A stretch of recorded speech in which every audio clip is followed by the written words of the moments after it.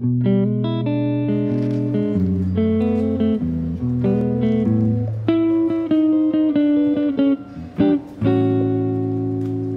getting ready to put on the cross arms to our post. You'll notice I've positioned these posts on the floor, and I've positioned with the locks in the upward position on both sides. So when we put the cross arm on and we stand these posts up, the locks are facing the outside just like they're supposed to be. You'll notice I've used a wheel chock to hold that up to keep it level so we can put on our sliders. Now it'll help you to position your post to kind of get them into space. We're putting together a DX 9000 XLT. The outside width of an XLT is 119 inches. So we're going to kind of set this up so that we're 119 inches base plate to base plate. And that'll make it real close when we go to put on our cross-arm boxes that we're real close. If this was an HD, we'd want to set that at 113 inches outside width. If you were doing an 11,000 pound WD, you'd want to be at 129 inches outside to outside. Or if you're using the side-by-side, you'd want to be 207 inches outside to outside. So now we're getting ready to take the cross arms out of the lift. And so what you're going to do is bend your legs, because these are heavy, pull this out, and then we're going to walk around and we're going to use our lift as a prep area. Just like so. We can take the plastics off. Should be a seam in your plastic to be able to tear.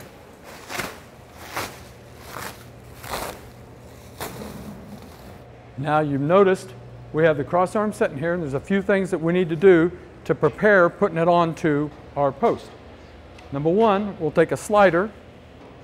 We're going to prop open. If you'll look right here, you'll see these locks are in the way of us putting this onto the post. So we have to move them and get them open. So what we're going to do is take a slider and position it like that. That holds that lock open. And then we're also going to show you how we take care of that secondary lock. So that's the first thing we'll do. Second thing, we need to grease our pulleys. A nice thing about our Advantage lifts, each axle has a grease zerk. And we're going to be able to grease this so that you have every bushing that rotates on this lift is greasable. How often do you think they should re-grease it, Tony? That's a good question, Jay. It depends on the use. If you're using this daily, I'd do that. I'd check it 6 months. If it's hobby use, maybe once a year, you'll be able to feel if it's taking grease or not. So what we're doing here, we're going to take one of the little clip screws, and you have a threaded hole here on the side. And we're going to start this. It's like this. And this is our secondary lock, right? So again, I can't insert that over the post until this lock is opened. So now Jay's going to take a zip tie and go around the screw.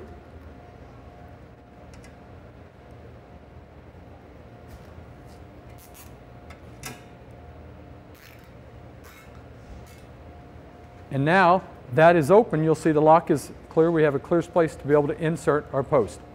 We'll leave this zip tied until we get to the very last part of adjusting the cables. And then we'll put that on. Now we'll do the other side as well.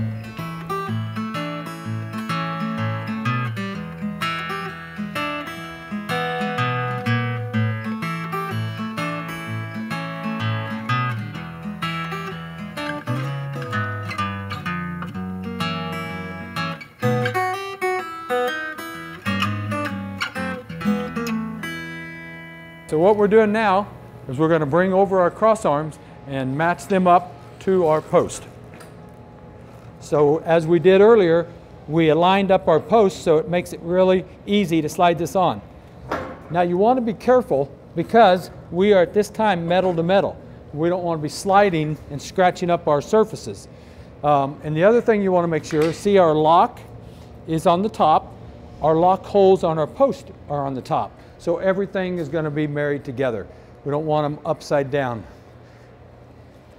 And now what we're going to do, just to get us so we can slide this without scratching, is we're going to put in a slider.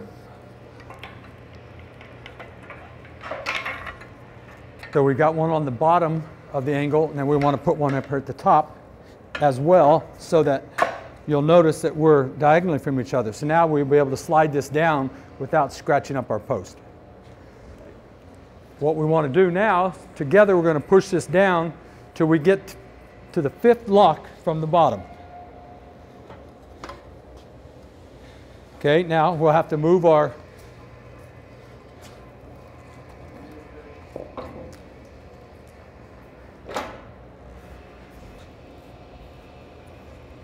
see how easy that slides due to waxing up the post and putting our sliders in. So now what you're going to see is we're going to be at the 5th lock. So 1, 2, 3, 4, 5. We want 5 showing, so we're going to be resting on the 6th lock. So now we're take out the slider, the lock will insert. We have 1, 2, 3, 4, 5 holes showing.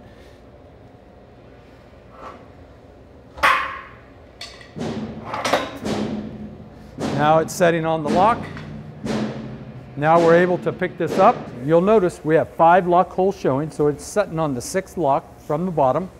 And you know, there is no right or left crossarm. So either crossarm will work, but you just want to have, if you like to have your Advantage lift label, your AOI certificate, and your serial number facing toward the garage door, then that's great. Put it on this direction. If you want it facing a wall in the front of the garage, then you can do it that way. It's your choice on that. Okay, now we're going to stand this up. We'll use our legs and pick this up.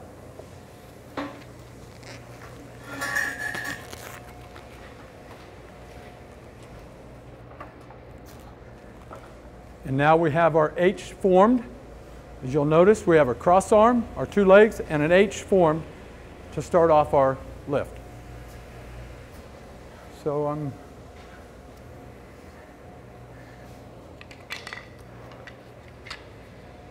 talk about that, Jay. Okay. We have a cutout slider because that allows your lock to engage. So when it's inside the collar, it's actually riding like this, so it allows your locks to be able to engage. So as you slide it down in, you're going to want to pick up and get the lock past it. If you're using a Genie, here's another way of doing this. And we're going to put the cross arm on, we're going to raise it up, and then lower it down over the post. Set this like that. Raise it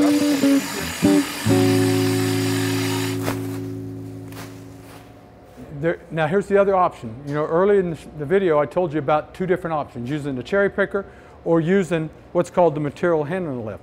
It's got a little forklift on it, works very nice on putting these together. The preferred rental, if you're going to rent something, rent one of these. It makes it a whole lot easier to operate this. So now we have the cross arm on here, and we want to position this to where we can get this up here like this. Hold that up just like that, Jay. So we got the cross arm on here so that this doesn't want to roll on you. You want to use a clamp, hook it in here, and then tighten it up. And what that's going to do is just keep that from ever spinning on you when this gets up. It makes it secure.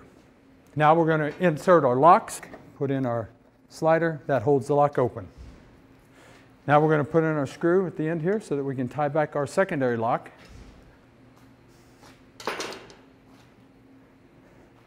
And again, the secondary lock, I have to tie that open so that it can go right down.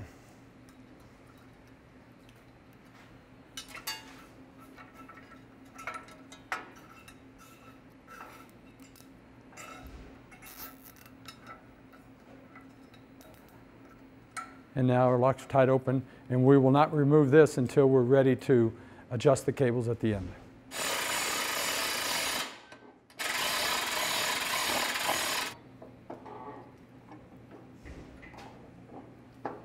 All right, now we position your post here, Jay. The nice thing about using this Genie is it keeps that cross arm level. You don't have to worry about scratching your post as you come down the post. Okay, let's get it.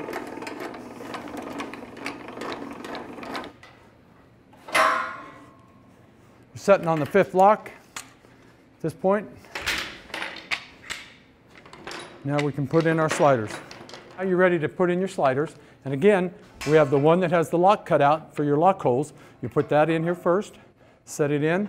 Then the one that you have this pulley, I put in next because it's harder to get to. So I put it in, and then I come around to the back, and I can push these right into slot, and we're on there. Then you want to lower your Genie down till it sets on the lock, and now we're set.